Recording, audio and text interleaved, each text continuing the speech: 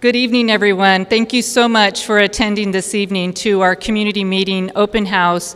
On behalf of the California High-Speed Rail Authority, I would like to welcome you to hear a presentation and receive information on the Palmdale to Burbank Project Section of the California High-Speed Rail Authority system. Thank you very much. Tonight's meeting is one in a series of meetings that we are conducting throughout the community area so that folks receive the latest information on this very important program. If you are keeping track, this high-speed rail program has been in the planning stages for quite some time. 10 years ago was when it was voter approved, and since then the team that you will be interacting with today has been working to do the planning and bringing forward the alternatives recommended for this part of the state system. You'll get lots of information about it, but we welcome you very much for being with us here tonight and receiving the latest information on the project. Before I begin, if I can ask for a show of hands of those of you in the audience who are here for the first time for a high-speed rail meeting. Can you raise your hand, please? Excellent. It looks like about half of the room. And those of you online, if you are with us for the first time, thank you for joining us. It's really important to receive the latest project information as this transformative transportation program proceeds. It's quite large. There's a lot of moving parts and information, but it's very important to receive the latest and really receive what is accurately the next steps and what you can expect. I would like to point out, you might want to have handy with you the project fact sheet that you received when you walked in. And those of you who are online, this will be available to you as well on the website. The project map on the first panel is a very good reference for you to kind of just have with you as they walk through the project information. I would also like to point out for those of you in the room that you also received a yellow card. It's a speaker card. After the presentation, we would welcome your questions about the project. If you could just fill out the card and kind of just wave it while we're presenting, the staff around the room will collect it, and then we'll be taking as many of the questions as we can by our panel here.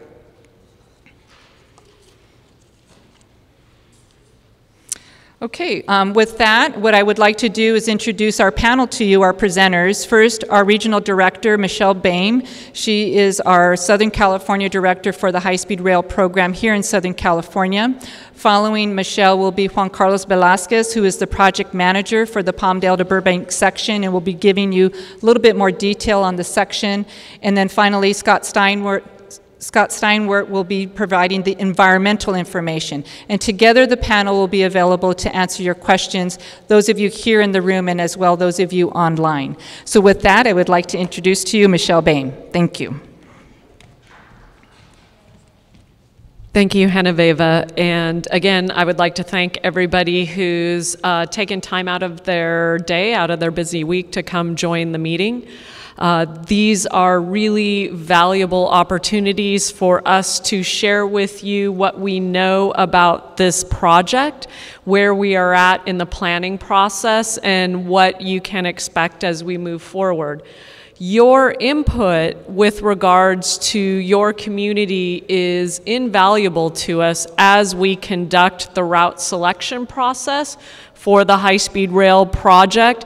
As Genoveva mentioned, this is a large statewide project, and understanding your community and the features within your community that define its character are really important to us as we plan the route, although route planning is very difficult. And so again, we appreciate your participation and the conversation that we've had with those of you who have attended our meetings in the past, and the conversation that we will start with those of you who are attending a meeting for the first time. So with that, you can see here our agenda tonight. We are going to talk a little bit about the statewide program. It did look like about half of you were new to high-speed rail meetings, so we'll spend a little bit of extra time there. Those of you who've been with us before. Please bear with us. We'll talk a little bit about the process and the conversations that we have as we work towards route selection, and then we will get into the good stuff and tell you specifically about this Palmdale to Burbank section. It is one of the most complex sections in the entire planned project, and we're doing a lot of things here that are deploying sort of worldwide technology and applying that here in the United States, like for instance the tunneling that we're proposing and some other things like that. So we want to share that with you, and then we will talk to you about that route selection process and let you know what our next steps are. So on this slide here, you can see the 800-mile all-electric high-speed rail project that is planned for the state of California. In the navy blue, that is our phase 1 section that we are working on right now. That is the direct transportation corridor connection between San Francisco and Los Angeles, our two most highly urbanized areas here in the state of California. I'd like to emphasize again that this is an electric high-speed train, so this is a major north-south corridor that we're introducing into the state of California that is renewable energy based. These trains and these types of systems can handle a very large volume of people moving back and forth, and so this is meant to complement the other transportation systems that we have operating in the state today. If you look closely at the map, you can see some little white dots, and you can see the city names there. Those are the cities where we are planning a station. And also in your mind's eye, if you think about where in the state of California people are living today, and you created a map where the red, and you colored the map, so where it was colored red, that would be where we had the most people or the densest communities. And if you put this map on top of that, this map perfectly matches where people are living in the state of California right now. Of course, we do have some folks, and there are some dense pockets along the coast, but generally this route follows and connects where the majority of the population in the state of California is living.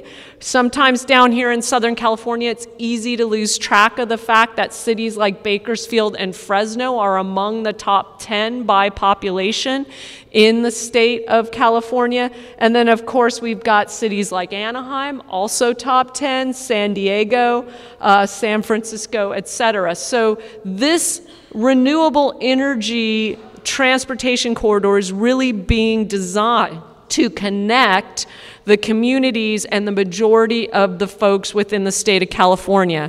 And it's been a minute, frankly, since we started working on this project, and I will say that when we started giving these presentations a few years ago, we had about 38 million people living here, and today we have close to 40 million people. So that population is going to continue to grow. It will be 50 million by the middle of this century, and the other thing about California is we have a lot of visitors. There's something along the lines of 200 million people visit the state of California, somewhere in California, every year, and these are typically people that want to travel around the state and really be able to appreciate some of the things that we have, both the cities and the natural wonder. So those are the things that we're thinking about when we're thinking about planning high speed, is something that can help us to move those folks around the state in a more efficient way than they're moving today. And what are we doing? So this is a big project. As you know, it takes some time to bring it to fruition. And so we set priorities for the agency and we work towards them. Right now, our priority number one, front and center, is get a high-speed electric train operating in California. Many of us can't picture how a high-speed train would be different or provide a different type of service than some of the offerings that we have today, like Metrolink and Amtrak. And those are great trains, and we are planning in coordination with them so that our service complements the service that they're offering, but they're very different. They don't travel between 2 points at the speed that our train travels, and so they don't offer that different type of travel experience, different type of investment in terms of time to get from point A to point B. So we want to get those trains operating so people can begin to see them and understand the advantages. We want to complete the route selection for the entire phase 1. That entire navy blue section, San Francisco down to Anaheim. We want to get that route selection completed so we as a state and you as communities know where we're planning to build this train. That's really important because then we can begin to start planning the construction of it. We have some of this under construction now, and I'll talk to you about that in a minute. But this is an important step that we take because once the route is selected, we can begin to get more specific with the cost estimates to build it, get much more close in terms of the ranges that we believe and the cost of the project.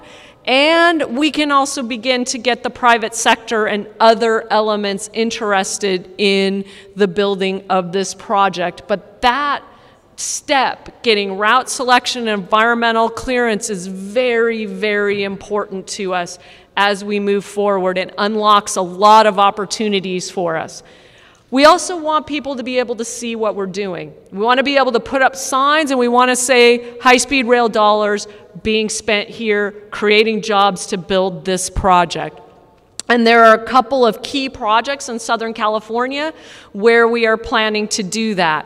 One of them is the Rosecrans-Marquardt grade separation project, which is a little bit south of where we are today, and that is an at-grade crossing of the rail corridor right now where a bridge would be built to take vehicles over it rather than across it in front of trains. That is a huge safety improvement, and when that is underway, we will also be able to complete some additional track work down there, which allows us to immediately operate more Metrolink trains than we are today. We can unlock about 30 more Metrolink trains, provide more service basically throughout the Metrolink service area here in Southern California by completing that project. The second one is the modernization of LA Union Station. Marvelous old station. It's been upgraded. Obviously now the subway goes there. We've got light rail there. We want to bring high-speed rail into Union Station as well. And the modernization there means that we're taking the tracks that right now dead end at the 101 and we're taking them across the 101 and connecting them back into the railroad corridor. So all trains traveling through that corridor can go through Union Station much faster than they do today. It's connected to that Rosecrans-Marquardt project. If we can run 30 more trains, we want to run those trains through Union Station faster than they run today.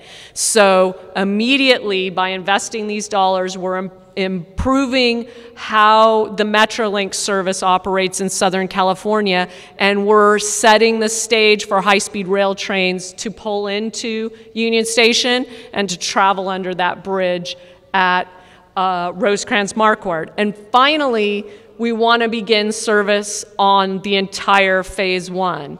Now, it's going to take a little while, but we plan to get service operating from San Francisco all the way down to Anaheim now in 2033, and that's important because that is going to take a lot of effort. We do have construction going on. I mentioned that.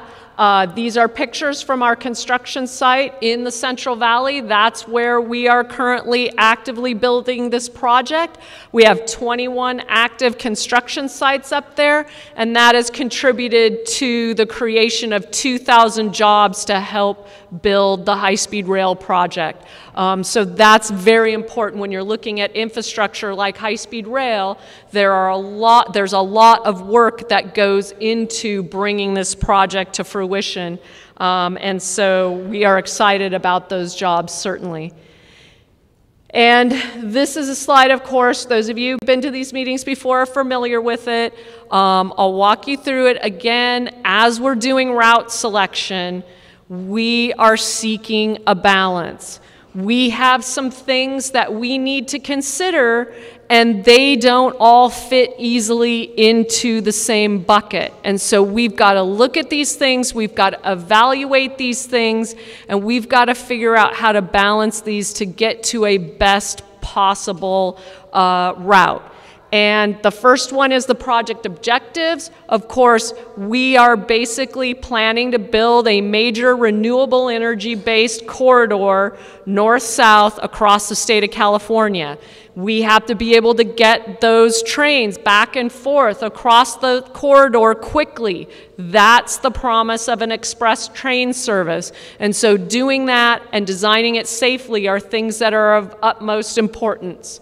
Over on the other side, down at the bottom, you have the environmental resources. Again, California is a great place. We've got mountains, we've got trees, we've got animals, we've got all waters, we've got communities, which I'll talk about, of course, up at the top. And so we need to be able to protect those when we're building a major infrastructure project like a high-speed rail line. And so we work with regulatory agencies in our work to identify the natural resources that need to be protected and identify the ways that we protect them. And then, of course, at the top, it's the community. And these meetings are a very valuable way that we can get the understanding of the character of the community. And the feedback that we get has a very real impact on the project that we develop. That doesn't mean that that project has all of the features that everybody might expect at any given location, because it's a balance of all of those things. It is not necessarily going to be all about the environmental resources. It's not going to be all about the project objectives, right? It's going to balance all of those considerations. And so we've been working on that balance for quite some time, and we're here today to talk to you a little bit about it and what we know. But we still continue to work on this project and get feedback from you that helps us to make it better. So in order to do that, of course, we go out and talk to people. We talk to a lot of people. We talk to people in meetings like this. We go out, we talk to people at their homes. We talk to people on the phone. We respond to people who write us letters. And that's how we get this information and understand the community, look under and find things that we maybe didn't know or couldn't understand just by doing a Google desktop study, that type of thing. And so those things go into this balance that we seek to strike on the project. And when we do this, when we do research and analyze the project, when we work with the environmental regulatory agencies, and when we gather public feedback and impact, we have over time been refining the routes and changing them. And again, seeking that balance. And so you can see here from 2010 to 2016, those routes have changed. And it's because of this feedback and this process. The routes that we are studying in 2016, on balance, are much better routes, much less impactful than the routes that we were studying in 2010. Again, that doesn't mean that that feels like that at every cross street, but on balance, for that 38 miles, that route has less impacts today than it did when we got started. And so those three routes are shown here on the map. Let me orient you a little bit. In purple, that's where these routes are in tunnel or underground. In green, that's where these routes would run at grade. And in blue, that's where these routes have bridges or they're going over something. And so for the last couple of years, we've been studying three alternatives, the refined SR14, E1, and E2. And And you can see there the range in length, and you can see there the range in tunnels. Of course, we are trying to connect Palmdale, right, the Antelope Valley, and the San Fernando Valley. And there's a mountain range in between those two locations, and so we are proposing to tunnel underneath the mountains. That's what they do all around the world when they're building and planning these types of projects. So that's what we are going to employ as the key idea to come up with the route here. This changes really the amount of time and the connectivity between those two locations. On this map, I think you can see the black line that goes up and down. That is the current Metrolink line. That line's about 58 miles long for your reference. Again, our route's up to 38 miles long. So when you're talking about getting on a trip and traveling between those 2 points, you now have a 20-minute trip, where today in traffic on the 14, you may have a 2-hour trip. And so those are the types of things and changes that a system like this can bring. And then our job is to figure out the best way to bring this system, and then to get people talking about what kind of opportunities that might unlock for them. So with that, I'll bring Juan Carlos Velasquez up, and he'll talk to you a little bit about each of the specific locations. Okay, so I'm just going to walk through the alignment alternatives that we've been studying kind of from north to south, and just point out some of the differences and the characteristics of those alignments. So starting in Palmdale and the Antelope Valley, we're generally running along the existing Metrolink that's there in Palmdale. It goes all the way up to Lancaster. So we're running parallel, right next to those tracks. We will have our station in Palmdale.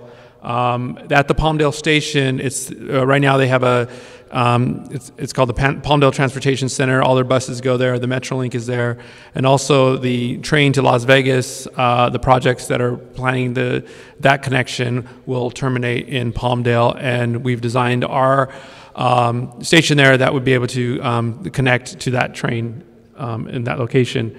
And moving south along there, we will stay on the ground. We cross the San Andreas Fault before we start getting into some hills and mountains in the Acton area. So south of Palmdale, you'll see the line is green, and then it splits into two.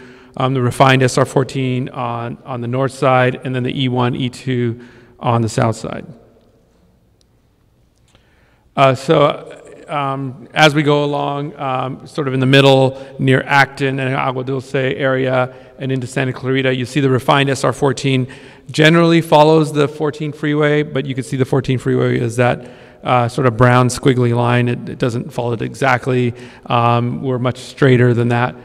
So we're basically tunneling and going through short tunnels and bridges as we go through that pass from Acton to Santa Clarita. We will cross the Pacific Coast Trail and near the Vasquez Rocks, but we'll be on the south side of the 14, so we won't have any impacts to that facility.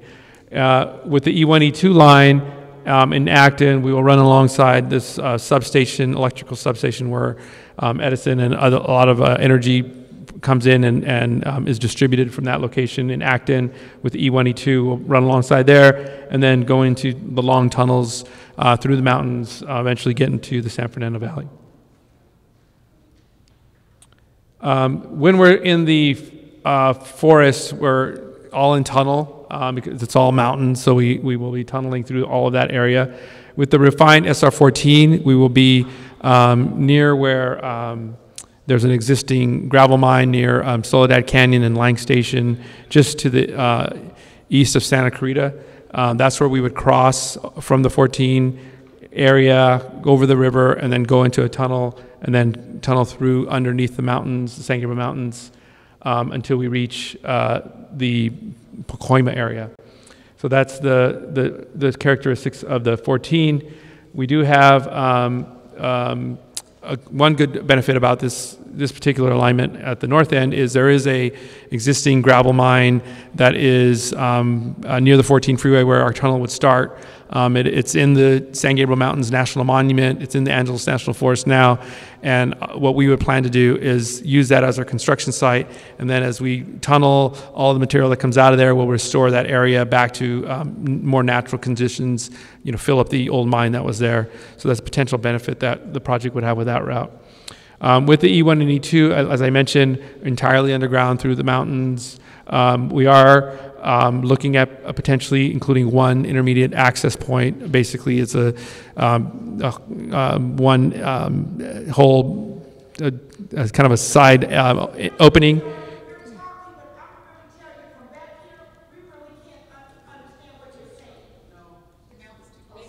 Oh, is it too close? Sorry. Okay. Okay. Okay. No, thank you. I was not aware that I was too close. Was it too close? Okay, I'll be further away. Sorry about that. Okay. So anyway, as I was saying, there would be one potential intermediate access point to insert a tunnel boring machine down into the tunnel to launch from there. So that is one other aspect of those tunnels.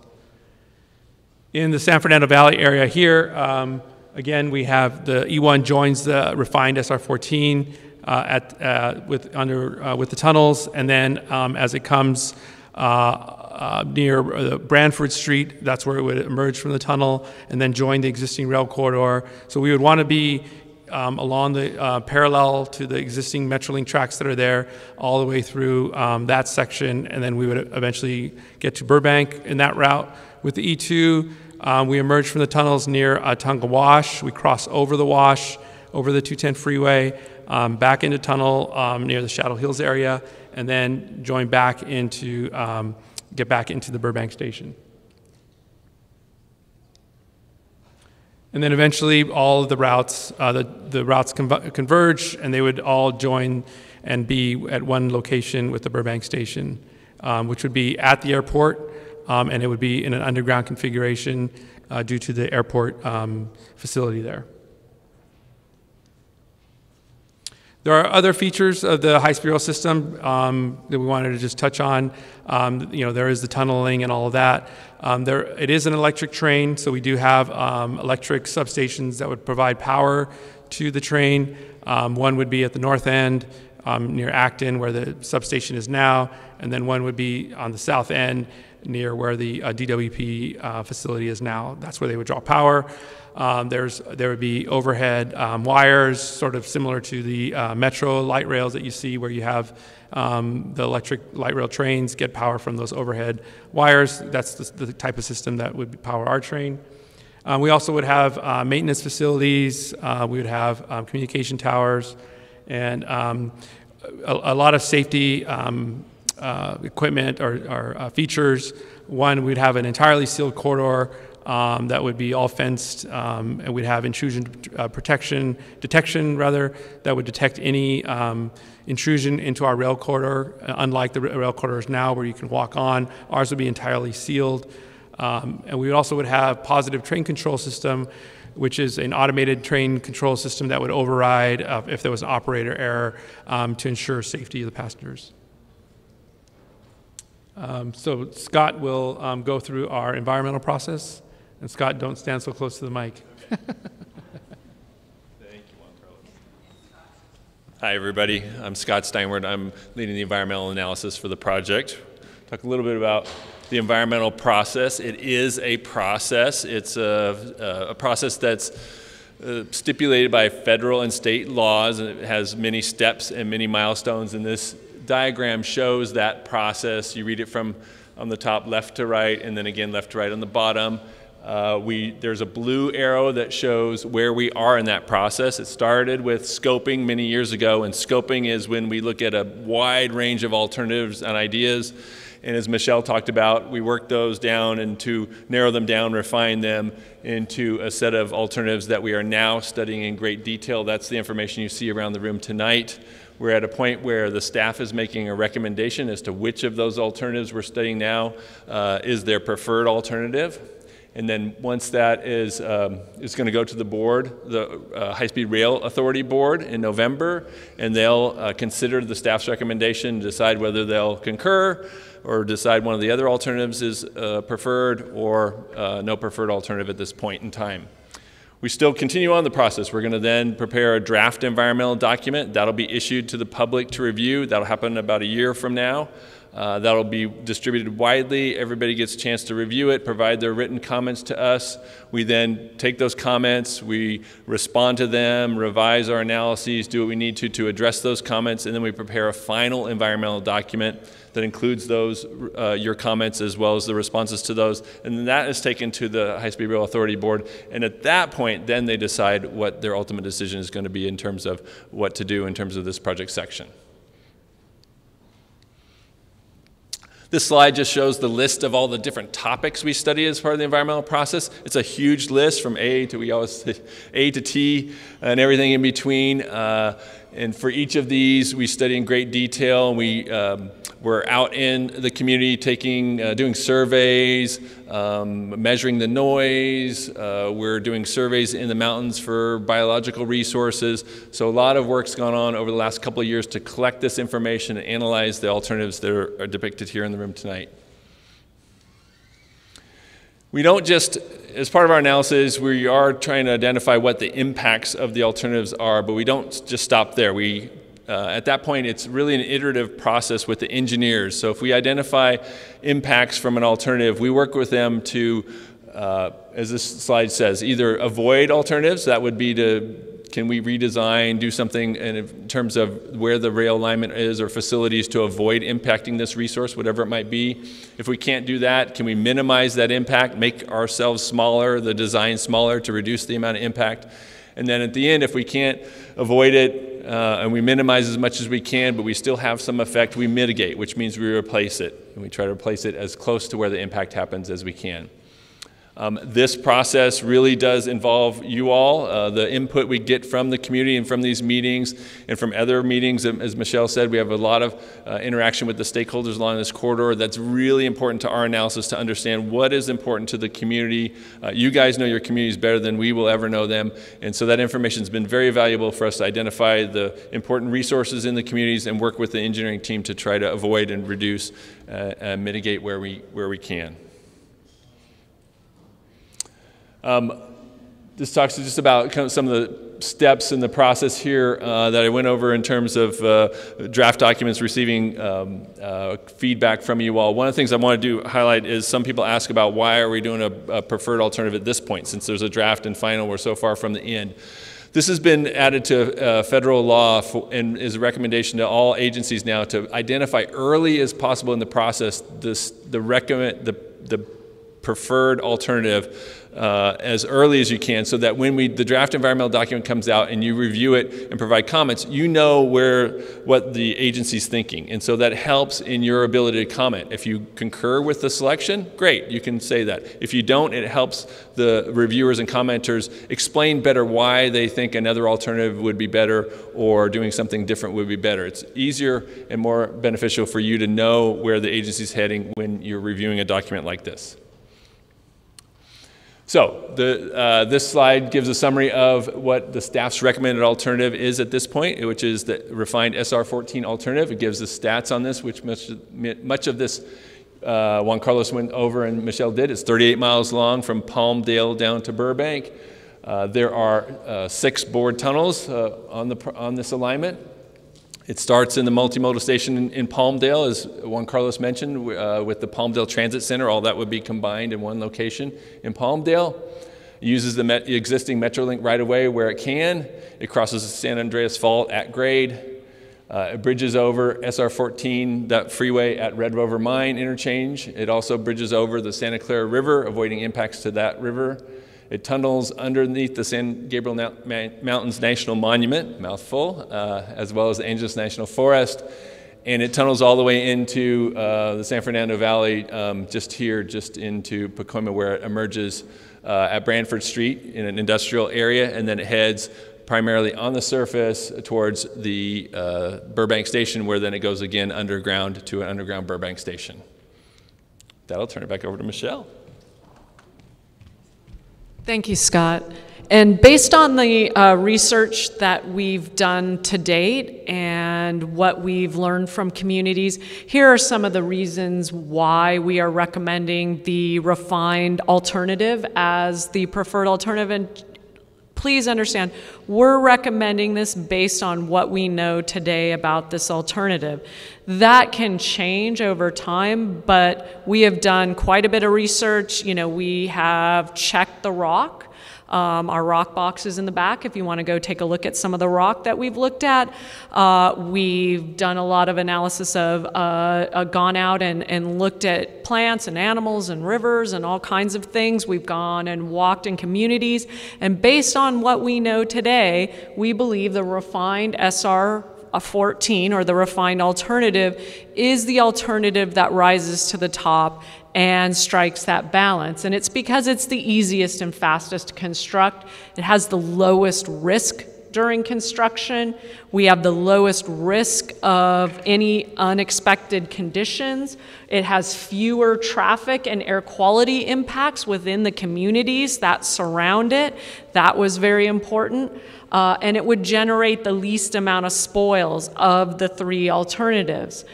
It has the shortest tunnel under the Angeles National Forest and the monument. That was important. We wanted to be able to go under that for the shortest possible distance that we could. There is the least amount of water in that particular location in the mountain area that we studied. That is good. It avoids archaeological and tribal resources, and we are reusing a mine site. And in fact, we're looking at reuses in the San Fernando Valley as well as a tunnel portal so that we can go into a place that's already disturbed in the wilderness. We can use that to construct our project, and when we're done, we can turn it back to a natural state. And so our next steps, of course, we're holding these meetings. We're here tonight on the 26th. We have 2 more meetings. So we would encourage folks to attend, or you to encourage folks to go on the website and watch this webcast. This meeting will be available on our online for people to learn more about the project. And again, just to go over the steps, to capture the steps, we know it's a process when we are trying to select a route and complete the environmental clearance. For the last 2 years, we've been studying the 3 alternatives we talked about today. We now have gained enough understanding of those to recommend the refined alternative as the alternative we will also present to our board and let them know this is what we're recommending moving forward with in terms of the route. Our board will then provide us direction in terms of moving forward. They could agree, they could give us additional direction on things to study and to move forward with the release of the environmental document. We plan to release those in over a year, the draft documents. There's an extensive review process and comment process with those, and then we would finalize, we would take all of those comments in, we would finalize those documents and take them to the board for certification in January of 2021. So we have been on a journey to date. We have some time to go. We have more opportunity to have a conversation about this project and the features of this project and your concerns. So with that, we will try to answer some of those questions tonight, and Genevieve will walk us through that. So thank you very much. Excellent. Thank you, Michelle, and to all of our presenters. Just a reminder, if you have a question that you would like us to address during our session, please flag one of our staff and submit that. Hopefully we'll get through all of them. It's about 6:43 right now. At 7 o'clock, we're going to try to stay on time. We also have a webcast where we're repeating this information in Spanish. So let's maximize the time that we have together. I think we can let the audience know if we need to be a little bit late on the Spanish webcast, we can, but let's get through as many of these questions as we can. Before we do that, I want to acknowledge a few of our elected offices who are with us here tonight, who have been incredibly helpful in receiving and giving information on the program with the authority staff. From the City of Los Angeles Office of Council Member Nuri Martinez, we have Marcos Sanchez with us tonight. Thank you for coming. From Council Member Monica Rodriguez's office, we have Susana Carmona and Humberto Quintana with us tonight. From Assembly Member Luz Rivas's office, we have Arturo Garcia Mendoza. From the Office of Senator Portantino, Vickery Murphy. And from the Office of Senator Kamala Harris, we have Brent Robinson. Thanks to all of you. You've been incredibly helpful in advising the authority as this program has been moving forward. Again, I'd like to ask you to just please fill out the card. If you have a question, we'll be handling them that way. The question topics for the benefit of our panel are a few varied topics: seismic tunneling questions, water questions, noise, stations, cost, and project benefits.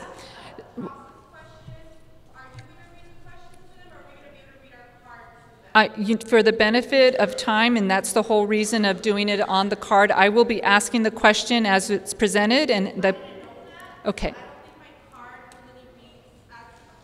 If you want to...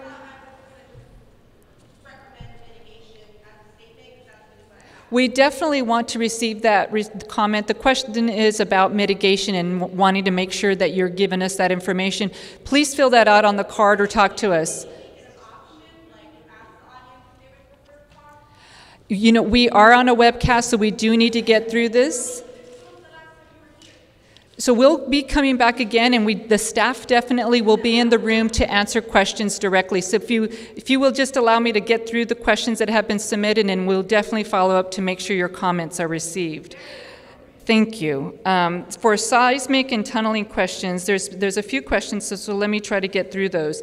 How complete are earthquake fault lines evaluations in Sylmar? A lot of questions about Sylmar. Many years ago, there was an explosion in a tunnel under construction in Sylmar because it hit methane and dislodged a recent quake. 17 people died, so we are nervous. So we can talk a little bit about the seismic and the tunneling approach.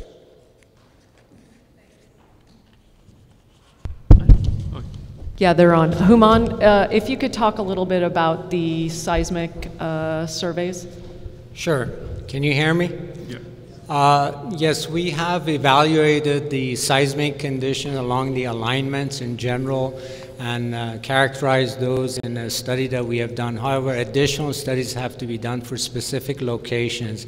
And with regards to the Sylmar disaster, which happened in 1971, where 17 miners lost their lives. Actually, as a result of that incident, the state of California passed new regulation, with respect to tunnels and characterizing the ground conditions, what's called gassy ground condition. That explosion happened because of methane gas. So all of those issues will be evaluated during the design of the project. A little further on that, how far underground will the tunnels go under Sylmar? Under housing developments, an interest about that depth. I believe the depth ranges between 100 to maybe 400 feet, different portions of the alignment in that area. And for those of you in the audience, we do have information on one of the flat screens that shows the tunnel depths. And for those of you online, all the information in the room will be on the website. So you should look at that engineering PowerPoint. Has more specific information about the depths of the tunnels.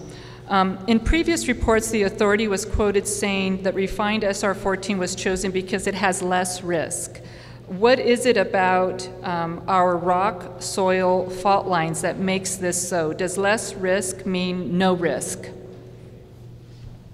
Juan Carlos and Human and Rick, actually you could all probably talk to that, but Juan Carlos, why don't you talk about it from a project management standpoint? And since the interest is so heavily with the rock, Human, maybe you can talk a little bit as well. Yeah, so risk is an important element when we evaluate the projects and the alternatives. And that goes to the risk of something happening during construction in terms of complications, things of that nature. So we do evaluate that in general and try to assign that risk to the different options. So the refined SR14 does have the least amount of risk in terms of the tunneling under the mountains, which is an important part of the project. If you notice on the map, a good portion of it, 2/3 of it or so is in tunnel under the mountains. So that's an important part of our evaluation in looking at the risk. And it's not just the risk of the tunneling, but if something were to occur with the tunneling, how that would manifest it in other features in the forest. So that is an important part of that whole risk evaluation. But that's not an answer to the question. Well, What is it about the rock? I was just, allow me to follow up. Yeah. So. Allow me to follow up. So what is it about our rock, soil, and fault lines that makes it risky? And does this less risk mean no risk?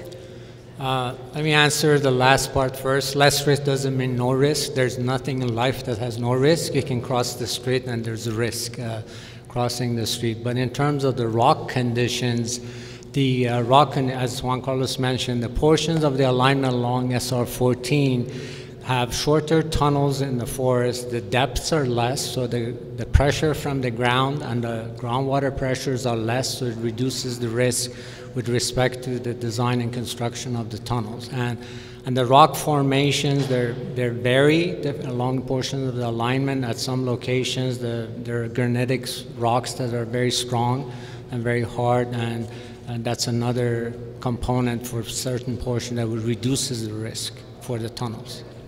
Let me follow with this additional question relating to geotech. Have you studied how close former oil drilling sites in Silmar and Pacoima come close to the refined SR14? And if so, are these of concern to you? And if not, will you be doing any more geological studies? Yes, as I mentioned earlier, during the design of the project, additional geotechnical and geological investigation would need to be conducted to verify those conditions and evaluate those. We've looked at the existing information that's available, but additional studies will be necessary to look at those conditions and to see exactly how close those oil wells and other conditions occur. Okay, I'm going to be moving to... No, totally good point, because we definitely want to get to the cross range of questions. So any follow-up, I would highly recommend going to the speaker immediately following the meeting, and anyone online can also write in the same follow-up question so that we can cover more topics. But if there's more detail that you want, what's really helpful is to go to the map and talk to them directly with it there. The speaker could better explain the answer or give a better answer that actually answers the question and that would solve the problem. Okay. Understood. The low risk is that you guys don't have to do that much work. Understood. So let me ask the speakers,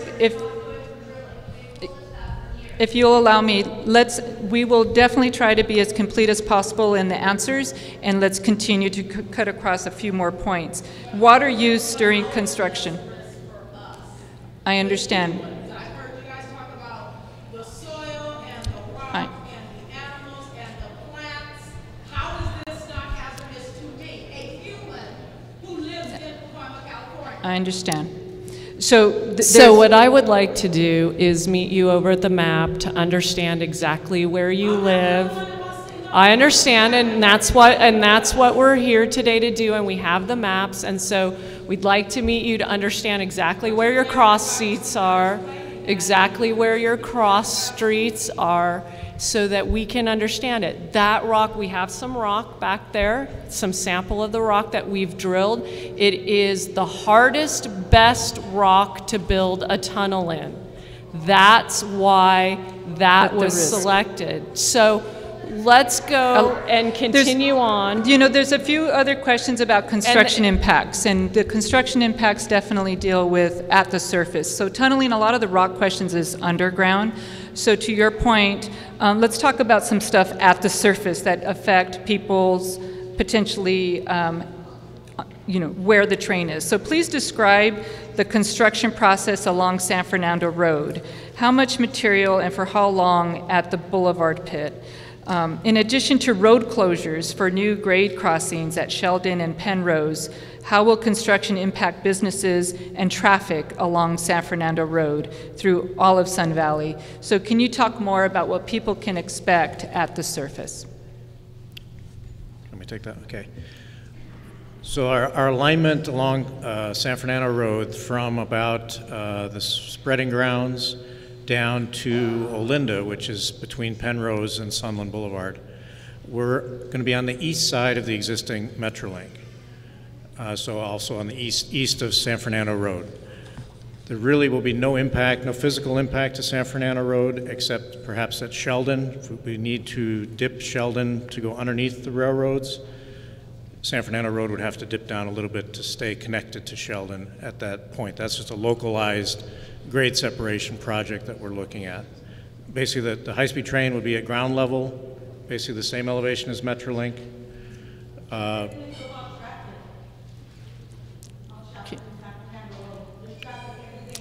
Right, so we need to look at that. That's grade separation projects are very complicated. They're difficult to construct. When they're finished, the communities generally are very supportive of them. They make the area safer, quieter. But so this is something we need to work with the local community on. We can look at detouring traffic. Detouring is already suggested. There's So- schools in that area. Can I ask Rick, can you continue? And then I have another question about mitigating traffic, actually, on this very topic. Okay, so again, just continuing south of Sheldon, we're basically at ground level next to the Metrolink. We would have 2 tracks for high-speed rail and 2 tracks for Metrolink and Union Pacific to share, so it'd be a total of 4 tracks. It's ground level going underneath the I-5 freeway, and then once we get south of the freeway, the high-speed tracks descend down into a trench and then into another tunnel. We have to be below ground as we go past the runways at the Burbank Airport and below ground when we get into the airport station itself. So can you talk a little bit, or someone, about traffic? How does the authority plan on mitigating traffic caused by the construction activity? What will the construction impact be like on the community? Traffic? So we go out and we do a full traffic analysis. We send people out to every intersection in the area, and they sit there and they count how many cars are going through those intersections today. Then we predict, based on where we are detouring or running construction traffic or think that we might be, we predict basically into the future how many more people might be running through those intersections at that time, because the traffic patterns could change. People might be driving down to Burbank to a high-speed rail station. If the grade separation is built, then they don't have to stop as they cross the San Fernando Road. They actually get to flow over it very easily. So we factor in all of those things to determine if the project actually has an impact to the traffic. There are some features or some aspects of the project that don't have impacts. Where we're building a tunnel, that specific activity doesn't have a traffic impact. However, if people are driving to a construction site, right, to help build the tunnel, or if or something like that, then we analyze how many people we think are going to be driving to that construction site. Then we recommend a series of things, whether it be adding an additional lane, adding a left turn pocket or a left turn signal, etc. We analyze and recommend the things that are needed to mitigate that traffic impact so that it is there is no more traffic there under the conditions of the construction than there are today. And there's a whole suite of things that you can time the stoplights differently so you can run cars through these corridors at different intervals, all kinds of things and tools that the traffic engineers have in order to mitigate traffic. So it is a very extensive study based exactly on how many people are driving around in the community today and what is predicted with the project in the future.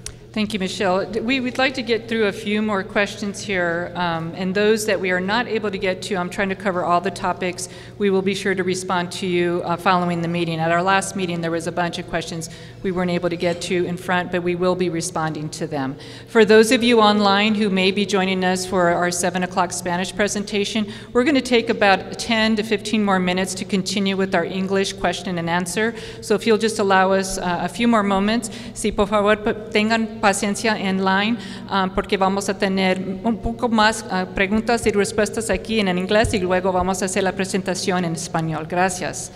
All right, for hazardous materials and geology.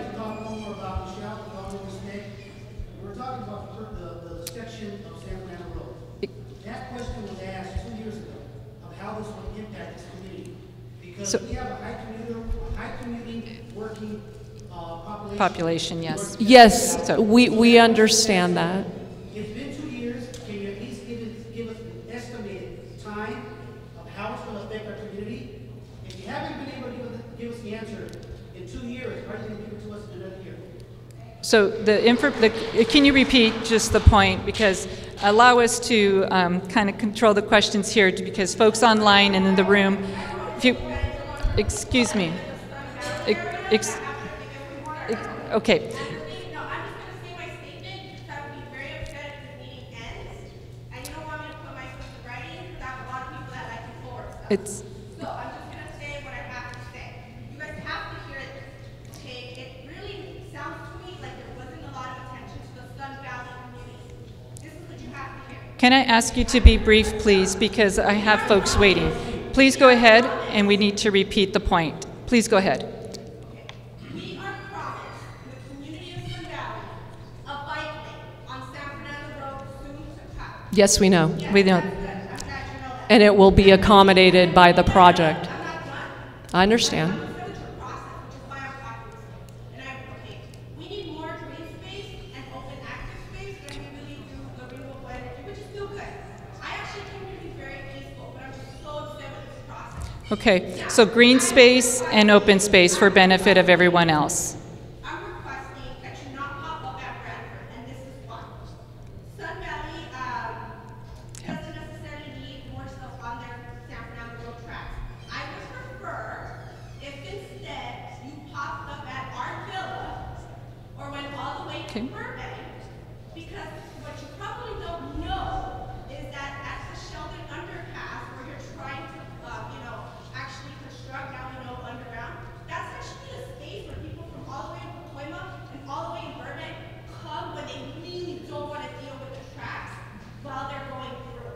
So you're going to destroy the one underpass that we have to get between San Fernando Road to Glen Oaks and Foothill and all those other communities. Okay. Can you please wrap up your comment? I've been trying to get to the rest of the questions and people who are waiting. Those are excellent comments.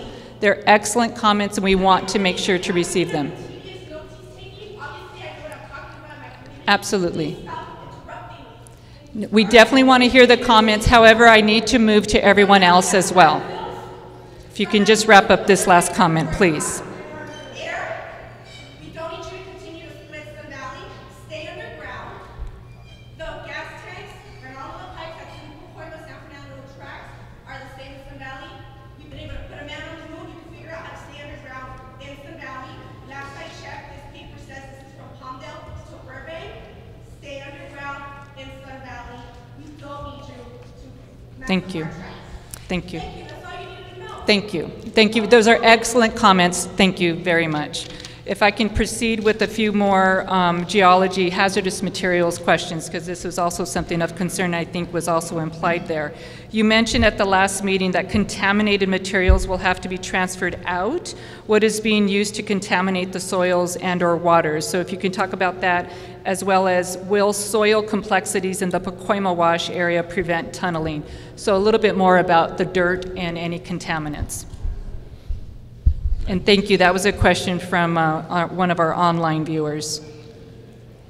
So the contamination that is in the soil that this project would encounter is already there. So the project is not introducing contaminations. It's going to encounter them as it digs through the soil, particularly near the Burbank Airport area because of the past historical land uses there.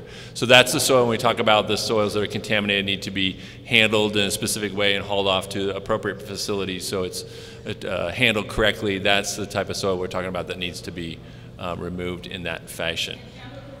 Thank you. So those are no, absolutely not. Can so you repeat the the soils question? need to be tested before we touch them and determine what's actually in them and what levels. And at that point, then it's prescribed how those actually get handled, whether you're in white suits with respirators or what the level of it needs to be handled with. That's put in trucks. The way it's put in trucks is then specifically handled, whether it's covered or not covered or contained in 50-gallon drums. It's all prescribed based on the level of contamination of that soil. Then it's hauled away to the right facility that has it's certified to be able to handle the kinds of contaminants that are in that soil. So it's very specifically handled when we encounter soil that has contaminations already in it. Can I follow up? There's a related What's that? question. Why disturb? Well, because to put a station underground, so there's.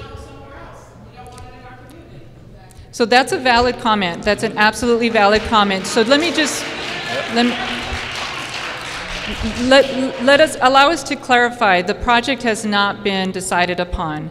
We are here with an update. So people's opinions about not doing the project or choosing a different alternative is absolutely a valid comment and something that we need to hear.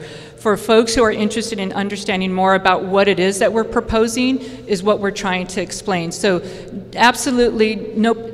That is fine, and we're hearing that and we're marking it down. We're trying to get more public information out, including with the information that we have here. So if you'll allow us, definitely. But when you find that it's contaminated and your people are geared up for the contaminant, what do you do with the rest of the community? Is someone going to knock on my door and say, hey, Gwen, I brought you this suit to put on because we are now cleaning up the soil in your community that's contaminated? As Scott mentioned, there's an entire process around anything that is. Okay. I understand. Absolutely.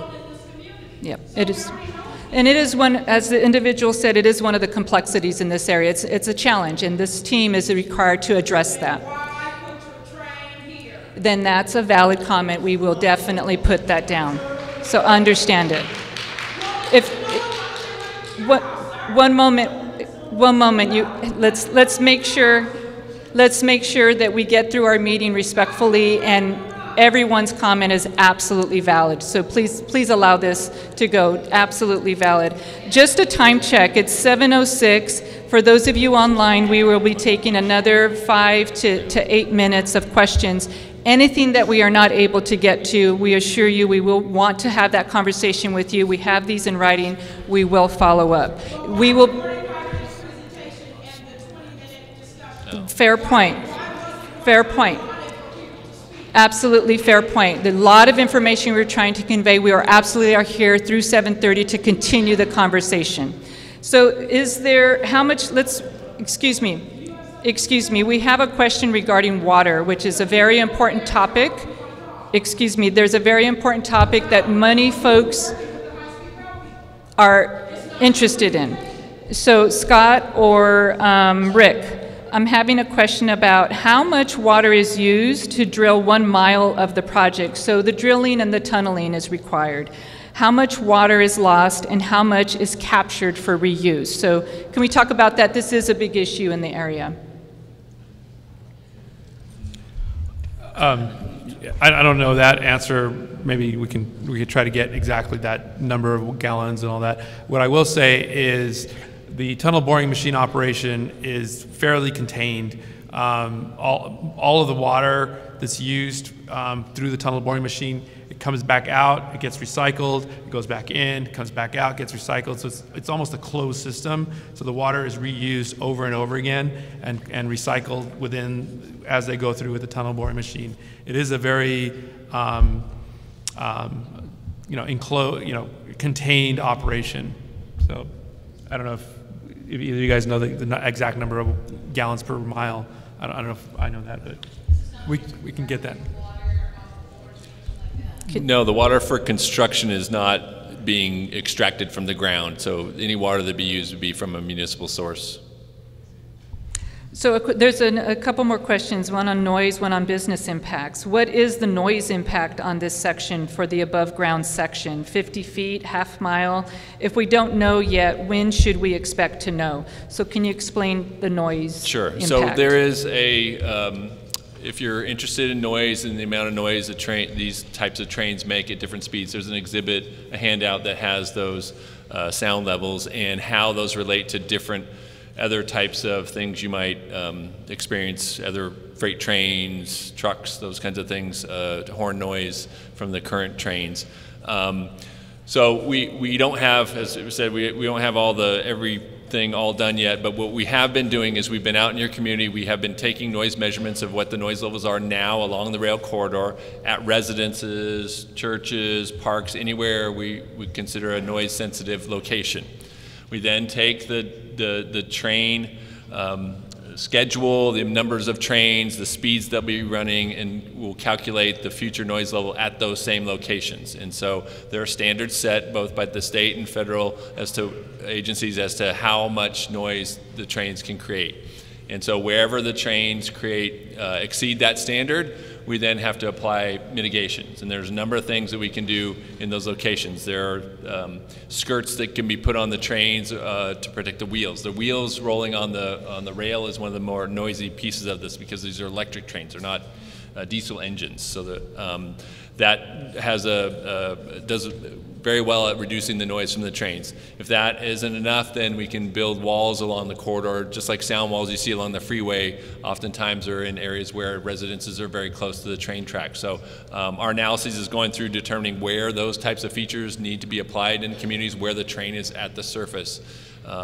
In this area is of course very sensitive, and we're looking very closely at those noise levels and where those types of measures will be needed. That information will be, the details about that and where exactly sound walls are recommended will be in the draft. I think that's what I just did say. I did say that. So, and that information will be in the draft environmental document that will be released to the public to review. So. And just to clarify, we are more than a year away from the exact answers of the environmental document. On purpose, that's correct, and it is a significant program. If you'll allow us to finish, there is information that we want to provide. I understand. I understand. I understand.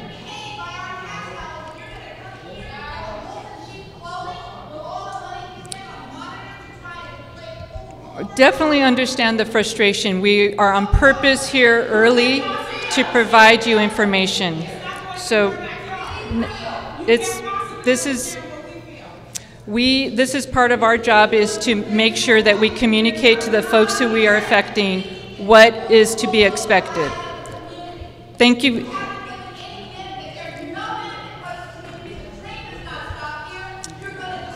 Understood.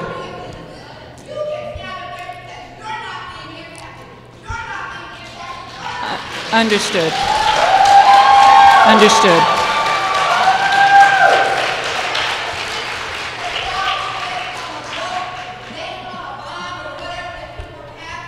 Thank you.